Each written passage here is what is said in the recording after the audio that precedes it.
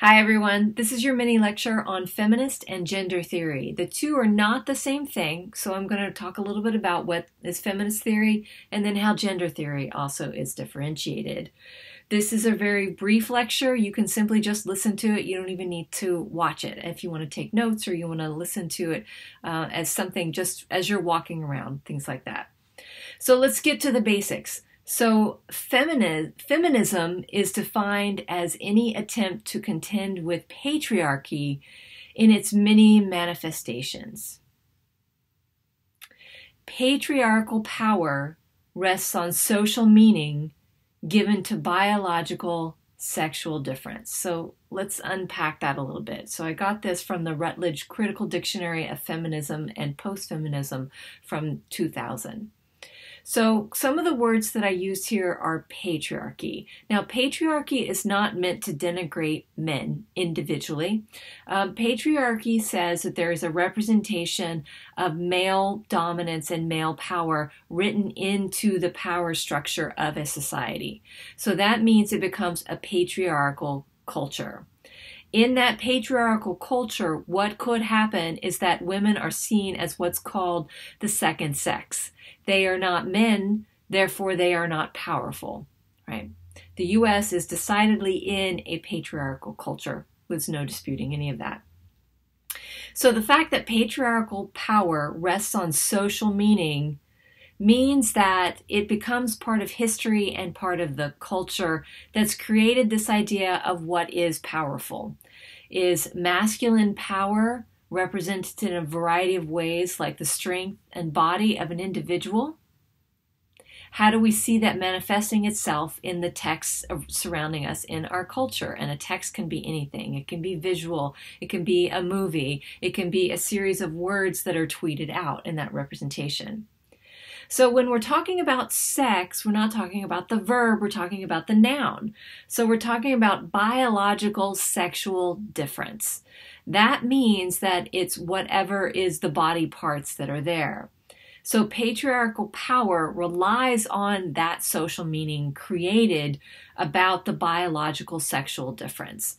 So again, referring back to that binary of man, woman, if we were to create a hierarchy of that binary, in U.S. culture, man in general is articulated as being higher on that hierarchy. Okay. We can debate a little bit of the nuances of that once we get to class. So what happens when we have a dominant tradition that is based on sexual biological difference? Then we have to start asking ourselves, what about gender?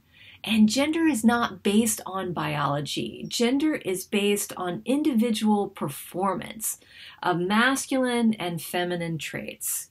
So here we have two more concepts, masculinity and femininity. So masculine traits in U.S. culture, I think we can spell those out, and we'll do that in class. What are feminist traits that are spelled out in U.S. culture? Which one is articulated as powerful and which one is articulated as not powerful or weak as the converse?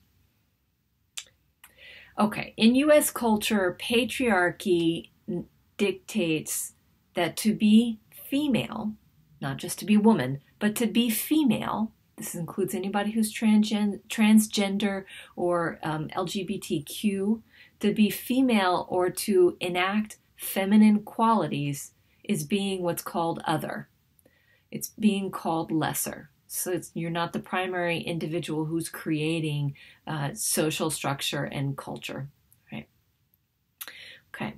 Feminism is about power struggles. It articulates and investigates how women are portrayed. This is feminist theory. Who's the author of that portrayal? And remember, when we talk about authorship here, we're talking about a lot of different creative acts. We're not just talking about the person who writes things down. Think about Marlowe as being an author of a narrative in Heart of Darkness. We're also looking at what ideologies are present. Now, what is an ideology? An ideology is a really pervasive way to articulate social and cultural ideas all together. It's a discourse that's all together. And it's not that everybody agrees upon it, that it just becomes subsumed into that culture. Now, when these ideologies are present, how can those possibly be subversive? Because there's not one dominating or governing ideology. We have all different kinds of groups all over the US. And we're not talking politics here.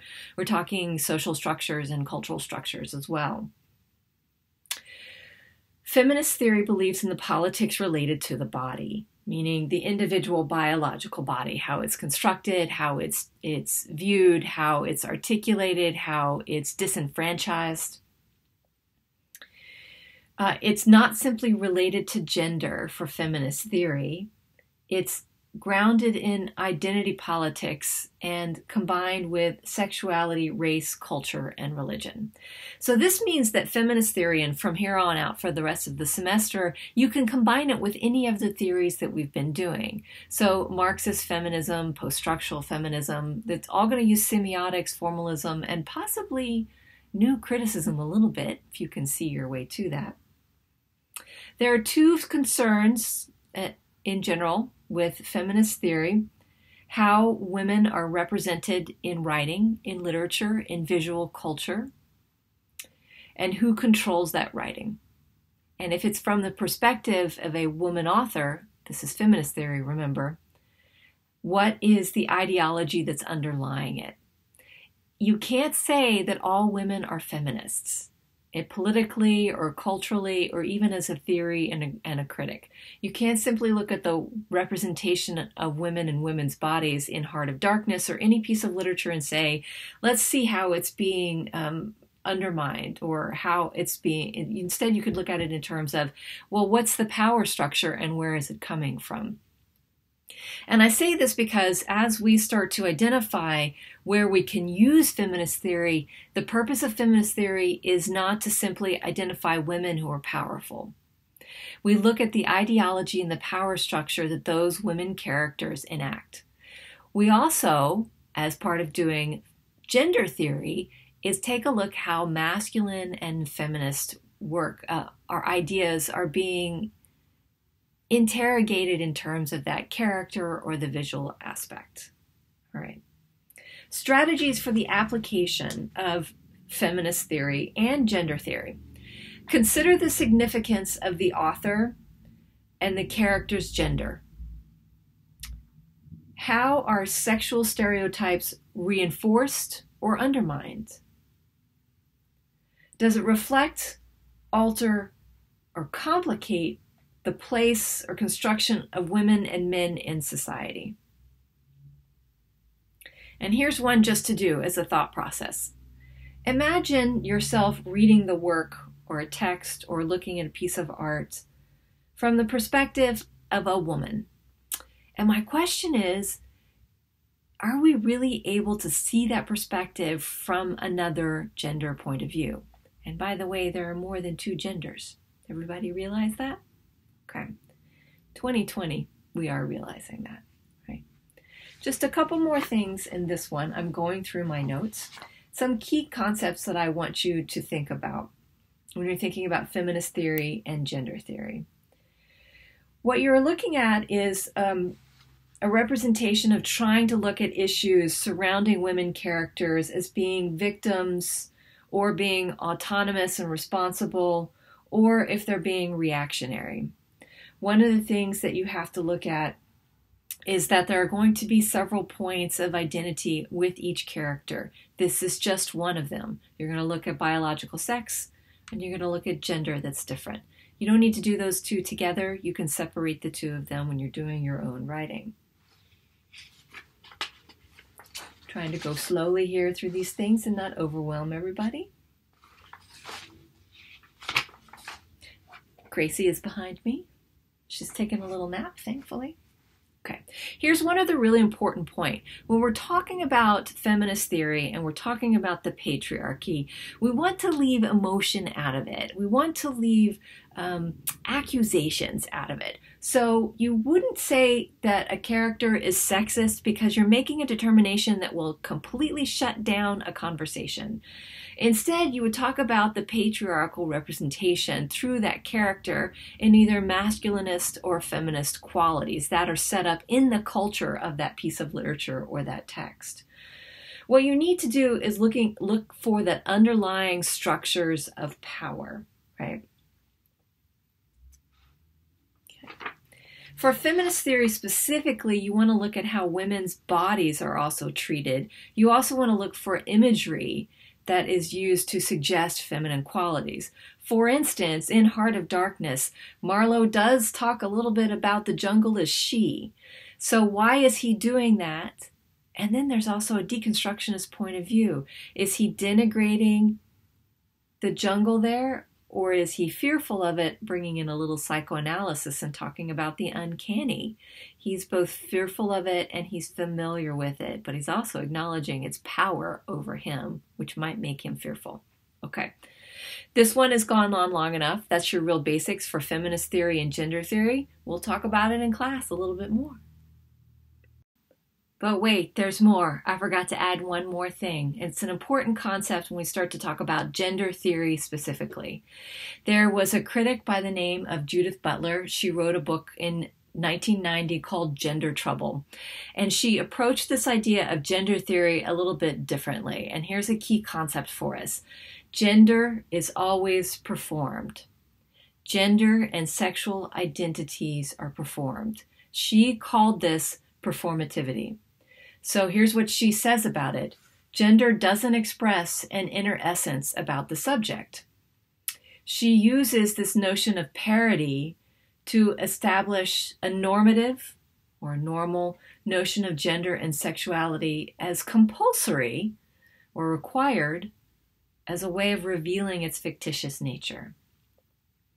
So performativity can be used in terms of something like perhaps and it's usually intentional, used in perhaps in something like drag queens. That's the biggest one that we know. Has anybody been watching RuPaul? I think it's on Hulu or Netflix. So think about that. What's being performed there? Masculinity, femininity, what about gender is being critiqued in that particular moment? Performativity can be used to subvert, destabilize, or perpetuate received meanings and values about gender. This is really important. And think about the Harlequin in Heart of Darkness. And remember, this is all part of gender theory. For Butler, gender isn't real. It's a set of boundaries that are politically regulated. Gender isn't real. This is really interesting.